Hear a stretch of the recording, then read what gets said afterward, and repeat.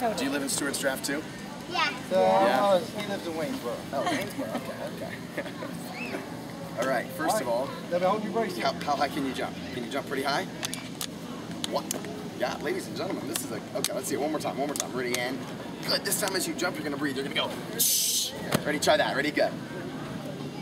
Good, and can you breathe out? Can you go, shh. Ready, and go. That's it. All right, ready, one time. Ready, first of all, grab my arm nice and strong. Grab my arm nice and strong. Don't let go. You can. You're not gonna do a backflip this time. You should go. Ready, and go. Jump. Good. One more time. Ready, grab my arm. 1, 2, 3, ready. Whoa. No, thank you. Good job.